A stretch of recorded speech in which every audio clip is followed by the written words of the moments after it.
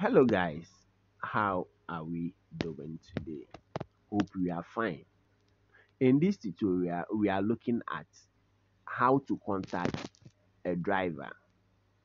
How to contact a driver.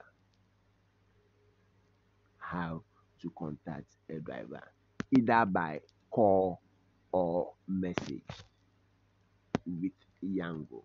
So these are the steps one must follow in order to call a driver. You first of all tap on contact driver. So with this, you can leave a message for the ride for the driver. So hello, you just push it, or you tap at where the call is, where the call is, where the call is.